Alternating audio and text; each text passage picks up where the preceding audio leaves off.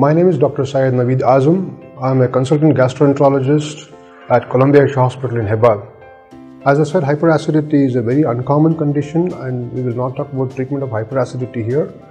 Although there is treatment with anti-acid therapy for this needs to be under the supervision of a gastroenterologist. For the common problem of acidity or indigestion, there are certainly medicines that do treat a majority of the conditions, but determining the cause of indigestion is most important.